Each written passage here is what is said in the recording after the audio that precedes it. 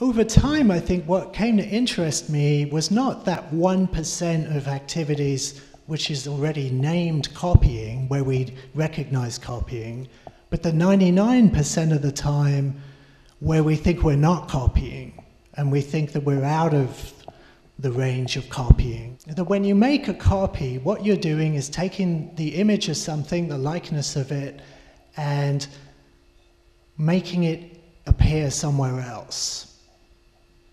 You know, you take the appearance and you put it in a place where theoretically it doesn't belong. And the more I thought about that, the more it seems like in actual fact, just about everything happens that way. That, you know, to some degree, everything happens by the act of being taken and transformed and renamed. You know, including ourselves, the fact that we have a name, the fact that we have an idea of ourselves is already an appropriation of ourselves, too.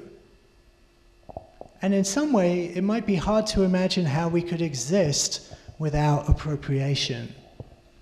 I learned a lot about copying from you. And I don't know, I guess what interests me, like thinking about your early work, your first two books,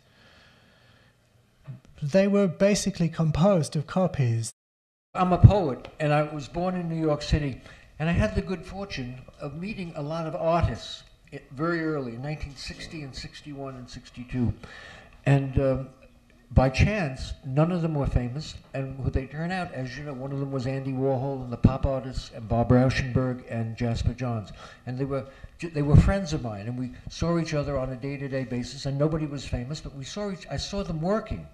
And I saw them all using the found image, particularly in the early 60s, like 61 and 62. Andy Warhol, before he had his first show and when he had his first show, was using found images.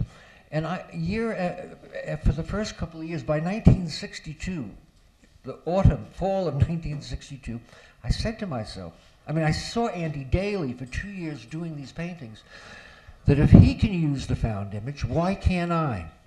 And then I made my first poem using a found image from the New York Times. And then after that, I sort of did what these are. The point of this, the interesting thing that I learned from these artists, Andy Warhol and Bob Rauschenberg and Jasper Johns, was how they picked an image. I mean, you saw them. I mean, there were all these images, and somehow they would pick that one, not that, not that, not that. And on a daily basis, you sort of understood why they picked that, even though it was a non-verbal teaching. And it went on for years. I did found images from 1962 to 1981, and it progressed over the years. It became first just a found image, and then I did what they did. I made a collage out of it, spending a lot of time thinking about it, and a lot of time choosing the images just the way they did. And they became found collages that went on.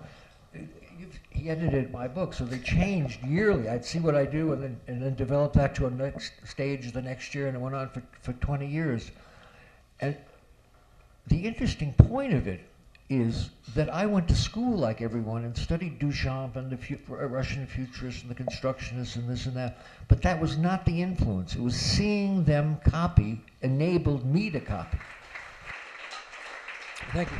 This last poem I'm going to do is called Thanks for Nothing. And I started writing it on my 70th birthday in December of 2006. Thanks for nothing on my 70th birthday. I want to give my thanks to everyone for everything.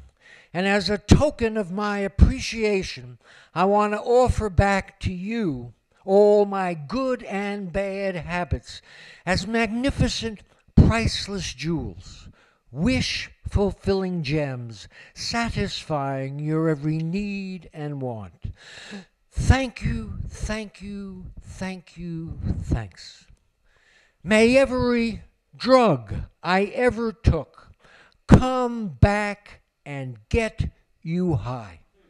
May you smoke a joint with William and spend some intimate time with his mind, more profound than any book he wrote.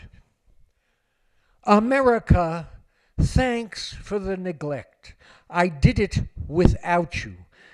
Let us celebrate poetic justice. You and I never tried to do anything and never succeeded. Thanks for introducing me to the face of the naked mind. Thanks for nothing.